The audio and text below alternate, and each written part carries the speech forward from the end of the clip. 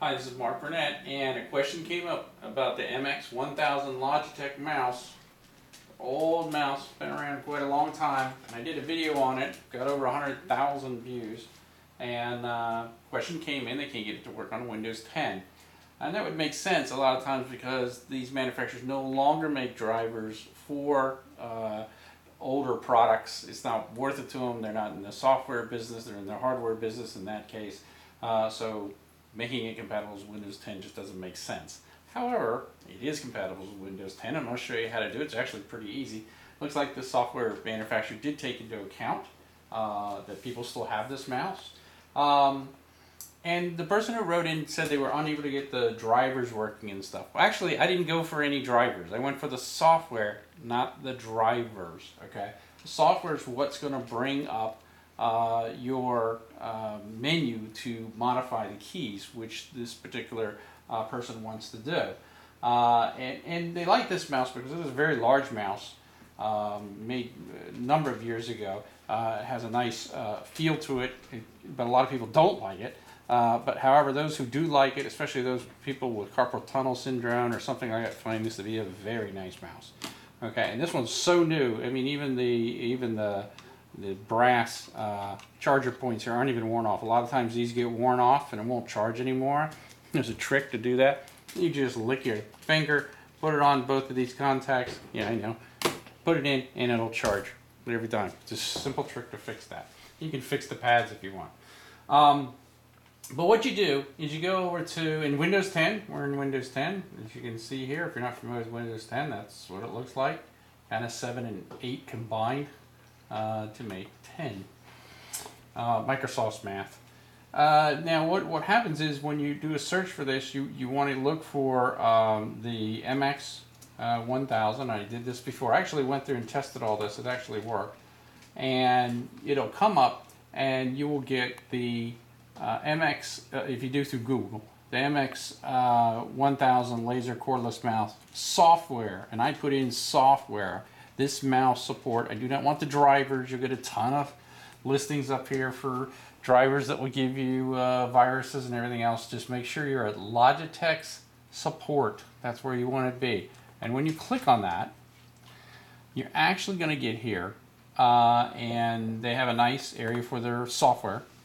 And again, I'm not worried about the drivers because Windows 10 will figure out the drivers on the mouse and give you left and right clicks. What you want, what you're trying to get is those clicks so that you can modify all the keys on here and all the buttons and stuff like that. So once you're in here, okay, you can scroll down and you'll see a choice. And they actually have Windows 10 listed. It asks choose your OS. A lot of times they don't, and you can use Windows 8 if you want to. That'll work for 10 a lot of times, but in this case they actually have 10. So you take 10 and you can do the smart installer. I had no good luck with that at all. Didn't work, didn't function the way I thought it would. So I took the full installer, 64-bit. I picked that, and when I picked that, because 64-bit is going to be your Windows 10 more than likely. I don't think they even make a 32-bit one. It's going to download, and it's going to be good size. This one already downloaded once. So it's got a number 1 beside it. And when this downloads, got 6 seconds left here. And now 7 and 8 seconds, so it's taking a little longer. It's 77 megabyte size file, by the way. That's the one you want. And I have a dog right now in the background making noise. Gotta get her to stop. Okay, and once you've got that downloaded, you click on it.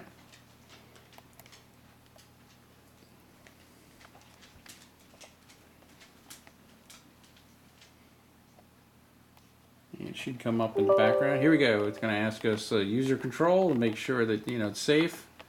Not that when you get a virus, it actually doesn't ask that question. It's kind of cute. And then it comes up here and welcome to Setpoint. And Setpoint is the software we want. This is 6.67 version.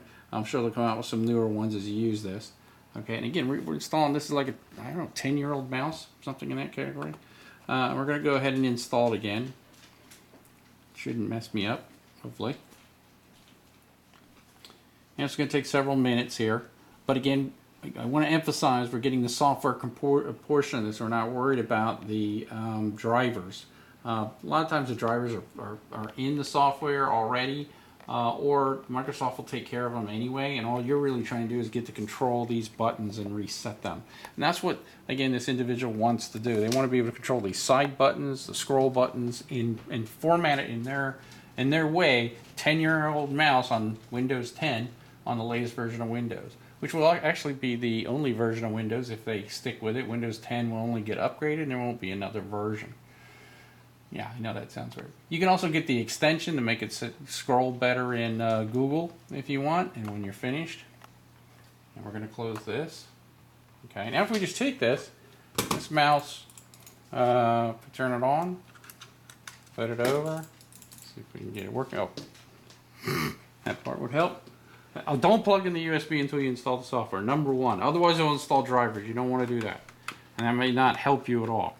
Okay. So I'm going to put this in. That would help. Okay. There we go. So this mouse is working. Okay. Now, that's all good and well, but it's not exactly what the person wanted. They wanted to be able to control the mouse. So if you go over here, it will have installed the MX1000 laser mouse, battery full. It's already reporting battery full, and it's got an icon there. It just went away. And we pop it up. Oops. You can click happy here. Okay, mouse and keyboard settings. And that is where the person wants to get to. That is the controls. So you can get in here and you can change your left click, right click, zoom, everything. You make it do whatever you want to do. These are all your settings for your mouse and answers the question of what that particular person wanted to do with their mouse. Now let me get, if this is an old mouse, these are like $80 or $150 in that category. You can still find some new out there. Most are used up on eBay and places like that in Hong Kong. If you like this particular mouse, it is really a cool mouse. They just didn't make anymore. Nothing like it actually out there. And that's why people like it. It has its own little charging station there. Let me get another one here. It'll hold there a minute. Keep an eye on that mouse.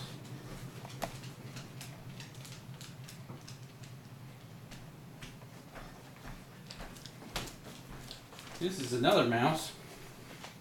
This is an E-Blue, which I like.